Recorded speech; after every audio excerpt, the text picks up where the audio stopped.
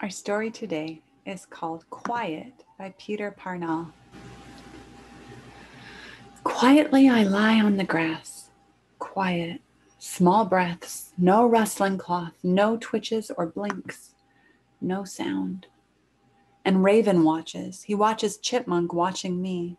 They don't know what I am when I'm stretched out flat. Chipmunk comes when he sees me there, a quiet wrinkled thing under a pile of seeds and apple cores. Raven, too, on straining wings, comes close enough to mess my hair. Clouds tumble by from over the hill, and grizzly bears come to help me wait. I see bumblebees drone on their daily rounds, closely. Now, quiet. Let me meet a chickadee.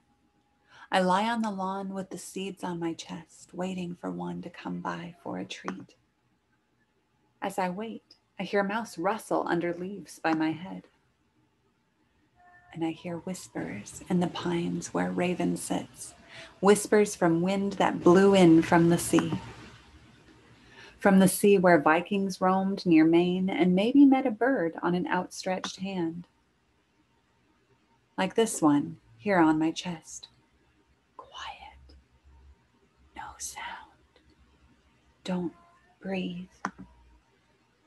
The only thing they can hear as they dart in for a seed is my heart saying, "Stay, stay, little birds, stay with me, chickadees." Raven watches.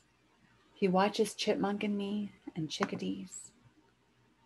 Quietly.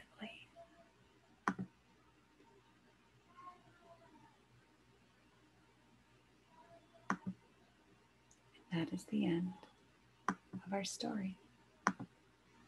Thank you so much for joining me.